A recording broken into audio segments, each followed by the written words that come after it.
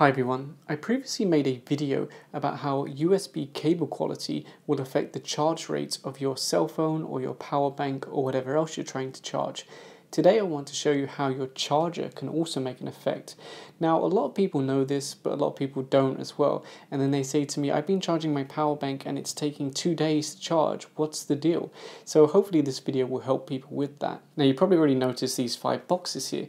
These are the Tronsmart Quick Charge 3.0 USB chargers, and you can see one of them here. Let me unplug it so you can have a closer look. So here it is. It's a pretty compact charger, one USB port, but the most important thing is it has Qualcomm Quick Charge 3.0, which means if your device also supports that, it's going to charge super fast. Now Tronsmart has been brought to the country by Cosmic Technologies, and that's the parent company of Cherry Mobile. So my thanks goes to Kester at Cosmic Technologies for hooking us up with these for an upcoming giveaway. So what do we have here? Well, the first charger is from a super cheap cell phone, and it only charges at half an amp.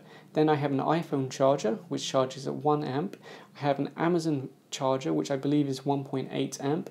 A UE boom charger, which I think is around 2 amp or maybe a little bit higher.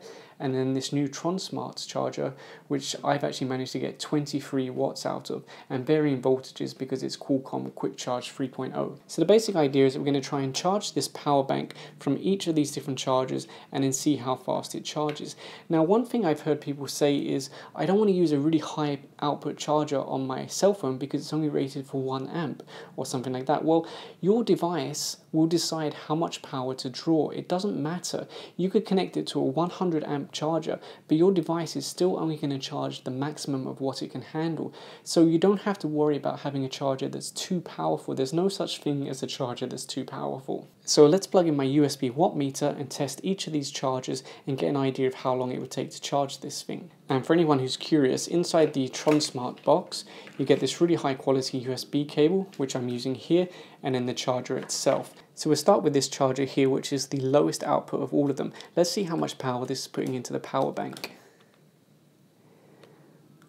1.4 watts. That's extremely low. That means it's going to take a very, very, very long time to charge this power bank. Let's now move on to the iPhone charger. Again, let's zoom in on the watt meter.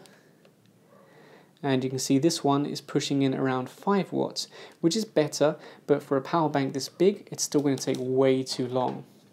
Let's move on to the Amazon charger. Let's zoom in. Okay, this one's a bit better. We're pushing in around 6.7 watts. Not that much better, but a little bit better. Let's move on to the UE boom charger, which is a portable Bluetooth speaker. And again, we're only drawing around 6.5 watts. Not a huge amount, to be honest, kind of disappointing. I expected a bit more because apparently this charger can output up to 2 amp. And last but not least, let's plug into the Tronsmart. Now, this can not only output a high current, but it can also do higher voltages because it supports Qualcomm Quick Charge, and so does my power bank. So let's zoom in on this. And it starts off kind of slow, 10 watts, 14 watts, but give it a second to negotiate with the power bank because these two are actually talking to each other and working out what the highest charge rate they can handle. So I just give it, 30 seconds to negotiate and then see what it gets up to. And there you go, it's settled on 7.5 volts, 2.9 amp, around 22 watts. So we've gone all the way from around 1.5, 2 watts up to 22 watts. So that is 10 times faster. We're charging this power bank 10 times faster by using a better quality charger. Now, like I said, this charger actually supports Qualcomm Quick Charge, which means we can go to those crazy high rates. But likewise, you could use it on a power bank that doesn't support Quick Charge, and you're at least still going to get a high current out of it. So although that was only testing using one device, and that device had a bit of a boost by the fact that it supports Qualcomm Quick Charge, it gives you an idea of what you're looking for.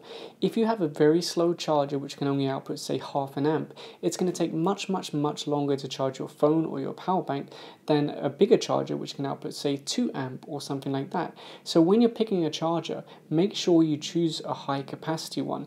Even if your cell phone can only take, say, 1 amp, still go for the 2 amp option because you never know when you might buy a power bank that supports 2 amp or when you might upgrade in the future.